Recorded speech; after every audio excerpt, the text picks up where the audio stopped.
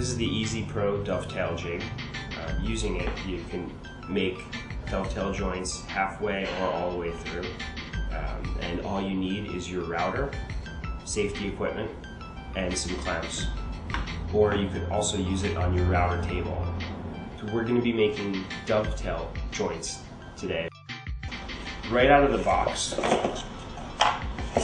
you'll have your fully assembled jig, an instruction booklet, and an accessories case, which has your 4 thumb screws used to clamp the wood,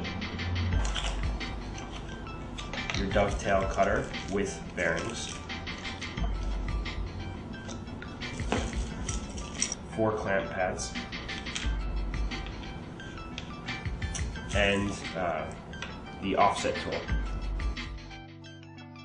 The only assembly required on the jig is to install the 4 clamping thumb screws. After it's screwed in, push on the clamp pad.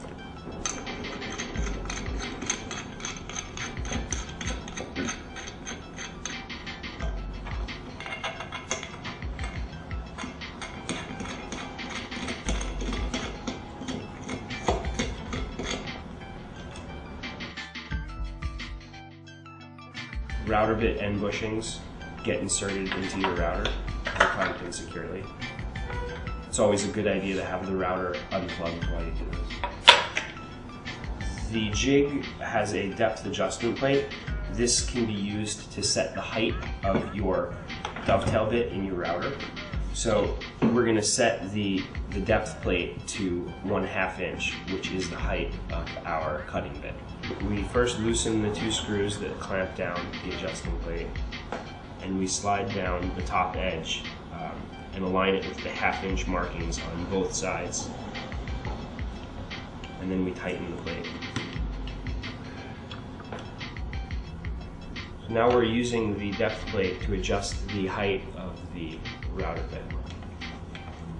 So you adjust the height of your router bit so that it just touches the top of the depth plate.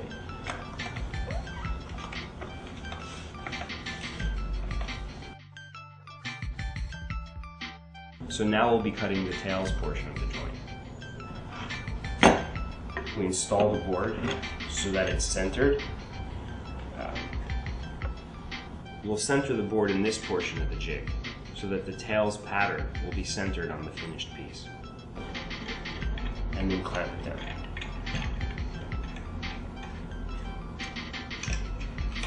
If your wood is thinner than the spacing of these 2, you can either readjust the thumb screw to the center position or take a clamp from the other side and use 3. So it fits over the edge of your workbench, and you'll either clamp the wood to your bench or clamp the jig to the bench.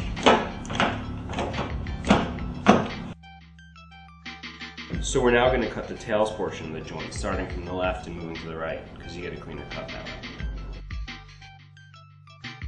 Alright.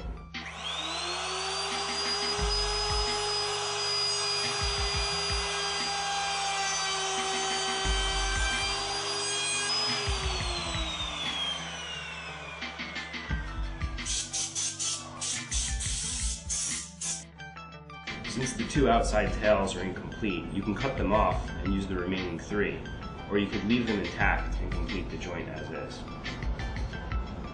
So we'll now unclamp it from the table and remove the wood from the jig.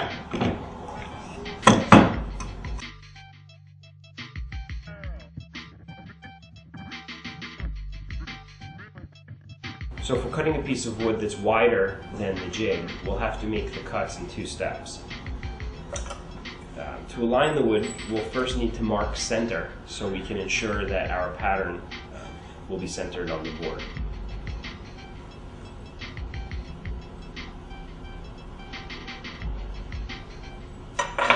We'll now align the center mark with one of the pattern fingers, which will ensure that there's a tail centered on the board.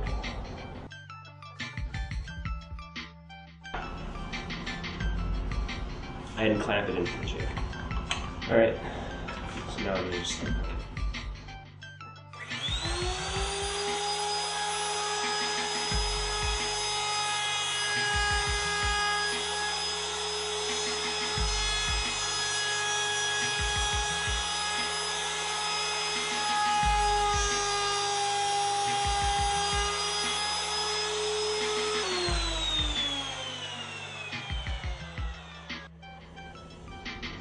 we'll now have to shift the board over to finish the remainder of the cut. So we unclamp our wood from our jig and we shift it over. Now using the aligning tool, we'll insert it into one of the slots and align our workpiece.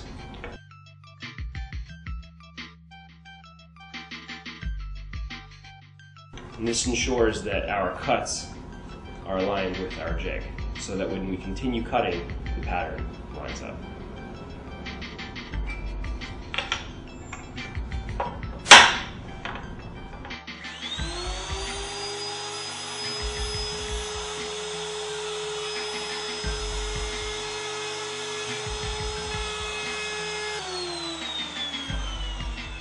Now that the board's fully cut, we can unclamp it from the jig. And we've successfully cut a board that's wider than the dovetail jig.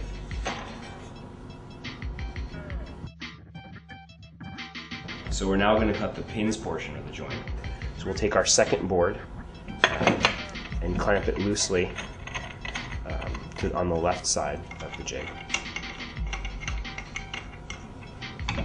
And we're going to set the depth gauge to the thickness of the tails portion of the joint. It's always wise to set it a little deeper so that when the joint is finished you can sand it flush. And again, we align both sides to ensure that the plate is parallel. And we tighten it into position. Now, to ensure that the tops of both boards are aligned, we insert the tails into the teeth on the bottom of the depth plate. And we align both edges so that they're flush.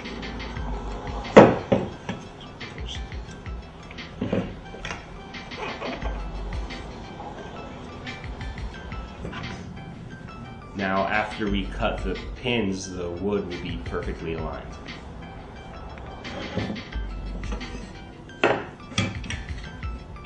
So when cutting this portion of the joint, the router will be touching the surface of the depth plate. So it's easiest to clamp the workpiece to your table in this orientation.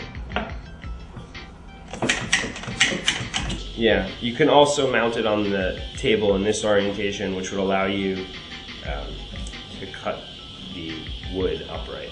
Now we'll be cutting the pins portion of the joint.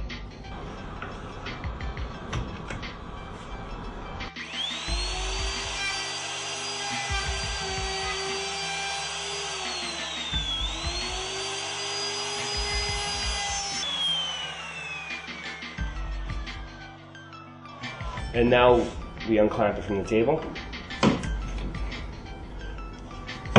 and loosen the jig.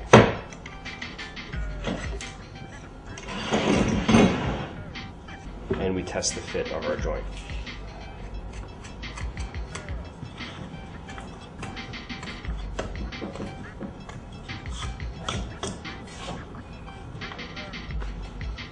If the fit of the joint is a little tight for your liking, you can adjust the depth of your cutting bit. So on the depth plate, when setting the cutter depth, you can make the cutter bit deeper, which will make a tighter joint.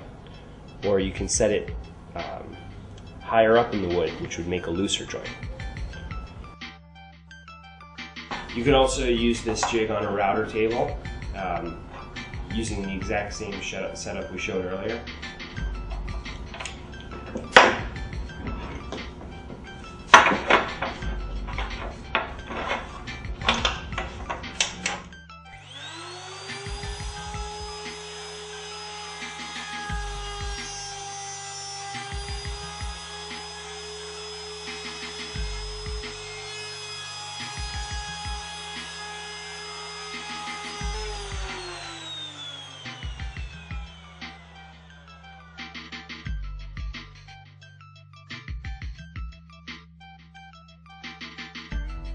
So you'll want to align the tails up with the teeth on the depth adjustment plate with the rounded edges facing inward.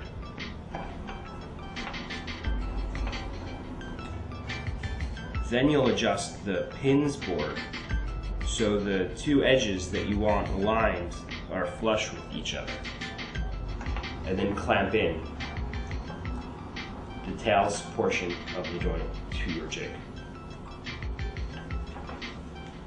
For the second cut, we'll again be using the face of the depth adjustment blade touching the router table.